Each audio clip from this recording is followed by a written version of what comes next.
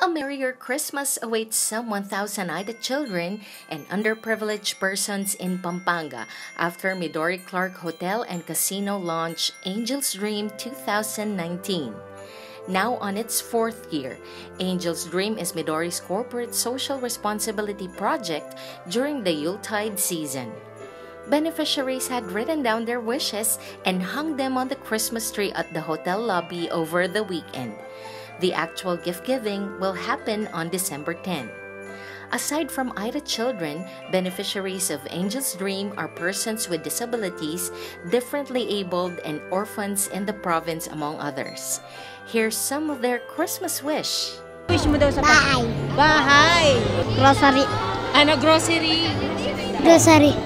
Grocery. Starting from 400 dreams.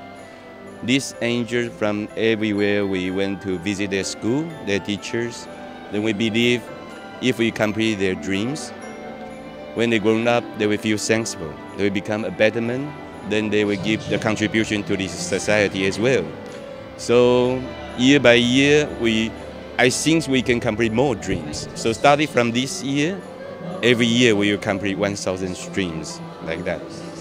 Kapatid natin katutubo, kaisa natin sila ngayong Pasko at sana naway umasenso sila at magkaroon ang tunay na diwa ng Pasko, which is yung pagbibigayan tungo sa pag-unlad ng bawat isa. For Midori naman, we'd like to congratulate them for this very happy event and a very well-meaning event, and we hope that they can help more children. Merry Christmas! Merry Christmas!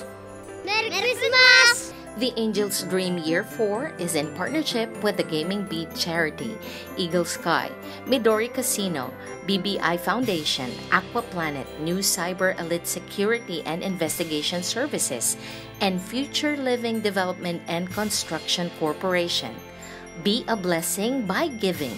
You may approach the front desk team or call 045-308-8888 or email marketing@midorihotel.com.